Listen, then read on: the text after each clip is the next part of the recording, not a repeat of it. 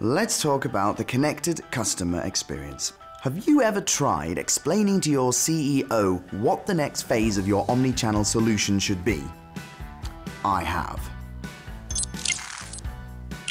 Now, where to start? Maybe with the customer touchpoints.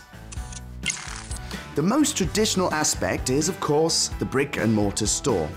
But can the sales assistant identify your customers and see their personal preferences from both online and in-store? Can personalized recommendations be made based on their shopping behavior, even for products that are not available in-store?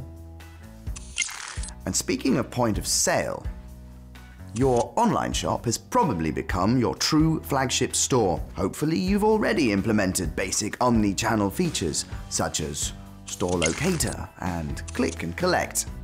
But do you display retail stock online? And how frequently does it update?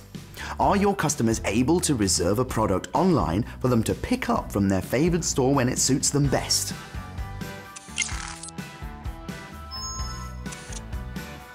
Then there's mobile apps.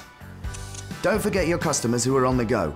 Can they access their wishlist and shopping basket across all platforms? And what about push notifications and in-store beacon technology?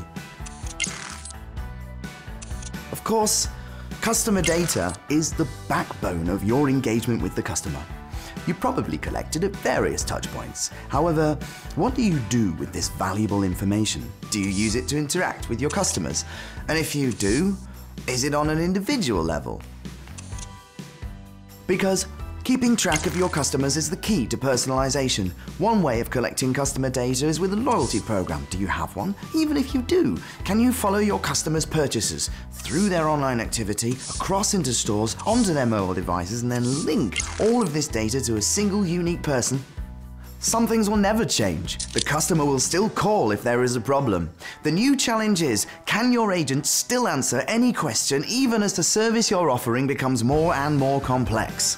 What happens if your customer returns an online order in-store and then calls to ask when he will get his refund? All of this data is collected at one central point, the order management system. The answer to all of these questions, centralizing all of your data into one unifying system for a seamless connection between all of your physical and digital touchpoints. In this single system, you process all inventory, order, product, pricing, and customer data, key business logic, and any other tools which supplement customer communication to provide a personalized customer experience. And of course, all that centralized data is reflected back through various touchpoints to your customer. And down here, the final piece of the puzzle. The background infrastructure and operations. This includes warehouse management, ensuring you can handle the consolidation of B2B and B2C inventory and finding potential synergies in your cross-channel cost model. Financial services, buy online, return in store. Managing the flow of customer money across channels requires a smart and proactive financial services setup. And last but not least, transport management. Intelligent order processes which enable you to ship from either store or warehouse, achieving more efficiency and faster lead times. And of course, all this data flows in both directions. Now, the final hurdle to creating an omnichannel solution in your organization, the ERP system. But don't panic, that remains untouched. And yet, it will be connected to all the data within the central OMS.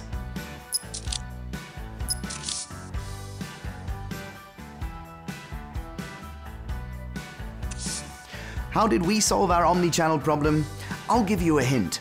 Ask Arvato. Good luck with your omnichannel future.